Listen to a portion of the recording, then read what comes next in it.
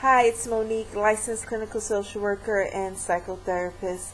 And today I wanted to speak to you about ways you can start to learn to raise your self-esteem and start to learn to love yourself. I wanted to touch on two ways that you can start to do this.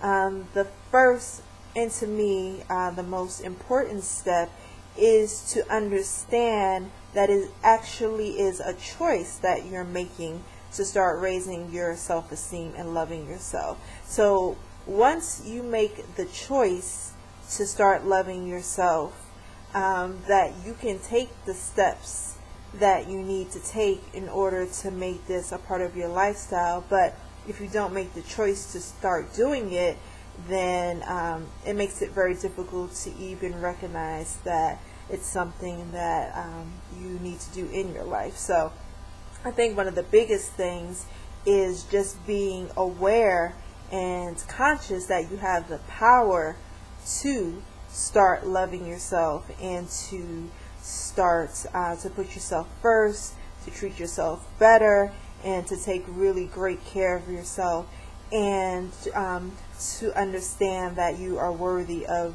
good and great things in your life. So it really boils down to your mindset and choosing that from this day forward, I am going to work on loving myself. Even if you don't feel it right now, you can say from this day forward that I am going to work on putting myself first and learning the best ways that work for me to do that. So just understanding that you can make a decision to start loving yourself is actually a really huge step.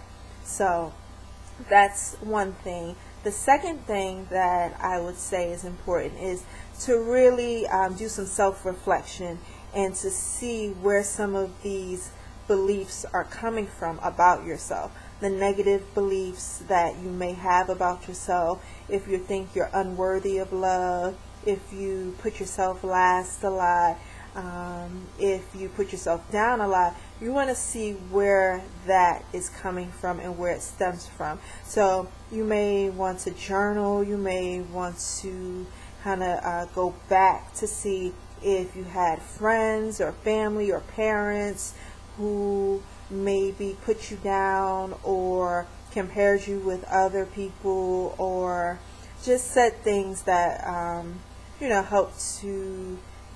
help you to form these negative beliefs about yourself. So you want to get to the bottom of where is this coming from. Is it coming from a past relationship, or like I said, childhood, or just many things that can help to shape and mold our self-esteem and how we look at ourselves.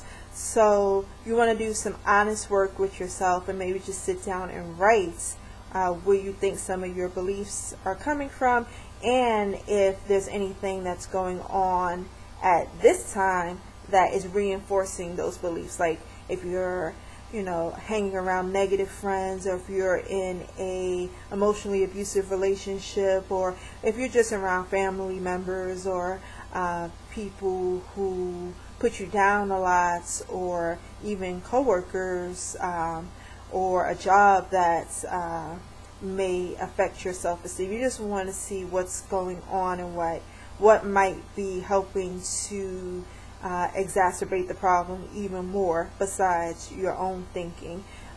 Just taking an honest look of where it stems from and what's going on now maybe that might be making it even worse. So you want to explore, and you can do that on your own, or if you find it's too difficult, you can always work with a professional or someone to help you work through it. So those are two things that you can start doing, because once you get to the root of the belief, you can start reframing those beliefs, which means that you're going to take that negative thought and you're going to turn it into a more constructive one. I always say, if your best friend came to you and started putting themselves down, how would you advise them to look at things differently? And that's the same kind of thing you want to start telling yourself, that you can reframe it to something more encouraging, something more positive, something realistic, but something that will be more hopeful than the way you are looking at things in yourself now. So those are some things you can start to do. And like I said, of course, if you need any assistance with this and would like to work with someone, I provide online counseling and phone counseling too. If you need any help with that, or if you just have questions, you can post them too, and I will try my best to get to any questions that you may have. But if you would like to work one-on-one, that we can do that too. So I hope that those 2 steps have been helpful for you.